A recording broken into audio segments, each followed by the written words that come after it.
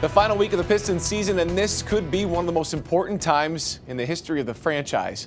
Lottery odds are at stake, and a look at how close the picture is shows us how much these last three games matter. The bottom three teams in the NBA all get an equal 14% shot at the top pick. The Pistons are in a good spot. Their final two games are against playoff teams, but tonight is against Minnesota. Dwayne Casey keeps saying how pleased he is with the rookie class and its growth. The future of this team looks fantastic. The development piece is coming. At some point it's going to have to, change into W. So I don't want to get too caught up on being satisfied with losing, and never.